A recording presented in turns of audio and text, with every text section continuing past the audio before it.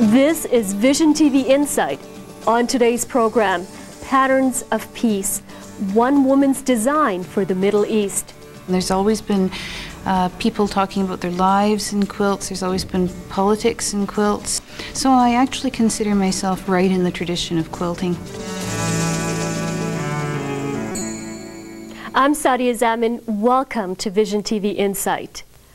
Israelis and Palestinians are trapped in a seemingly endless cycle of retaliation. People around the world watch on grimly. For many, hopelessness abounds. But one Vancouver artist has found her own way out of the hopelessness. The Middle East Peace Quilt Project is the creation of a Vancouver fabric artist. The quilt depicts personal visions of peace between Jews and Palestinians.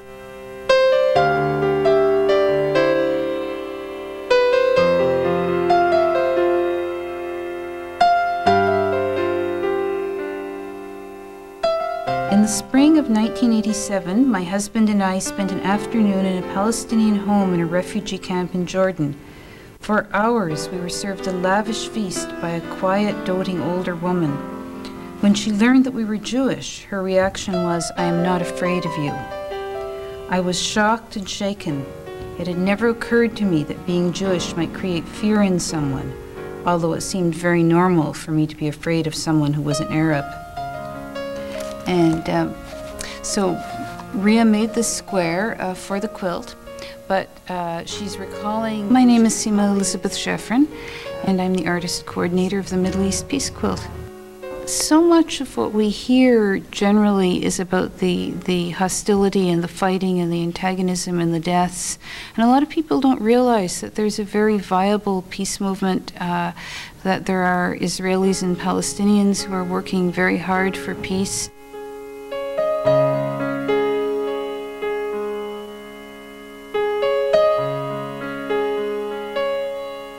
I wanted to do something in Canada. I wanted to do something that was in my field as an artist.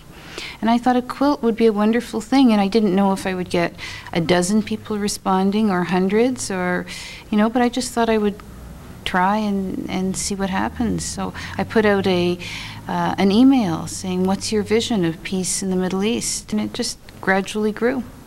I set up a post office box, and I would walk up to the post office every day, and sometimes there'd be nothing, sometimes there'd be one square, sometimes there'd be a couple, and and then one day I got this big box in the mail, and I opened it up, and it was from a Jewish religious school, grades 3 to 6 in Virginia, and it had 25 squares in that the children had made. They were all beautiful. They were really wonderful.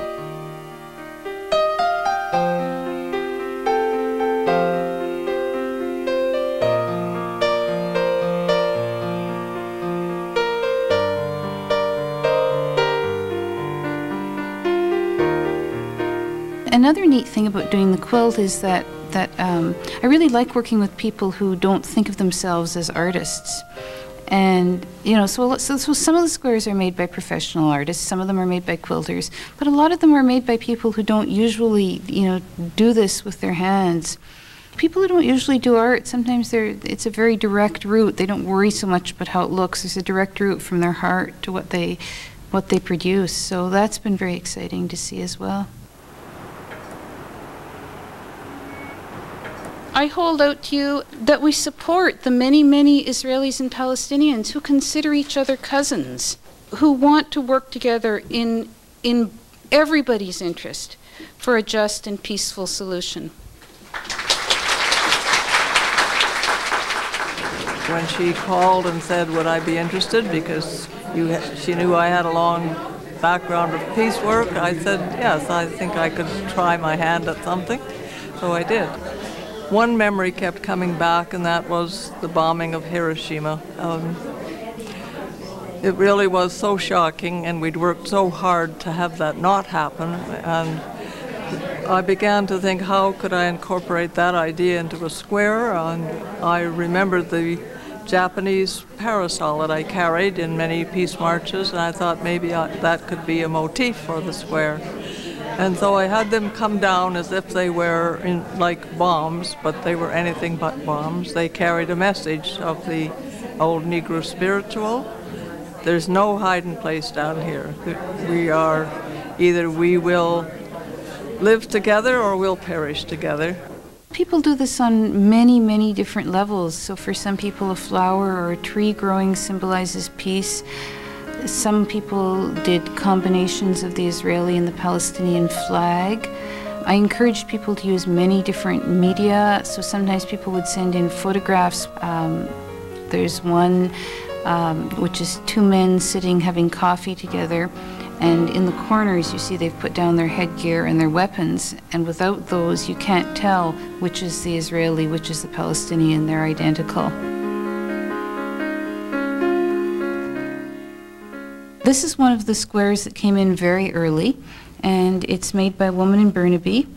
And the black thorns represent the Holocaust and the other hardships that the Jewish people have gone through.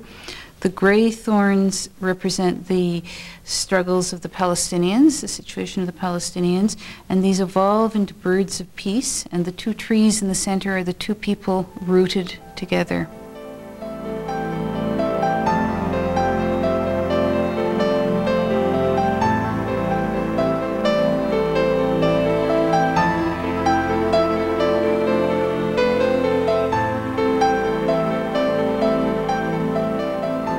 This is the stop sign on the road to war.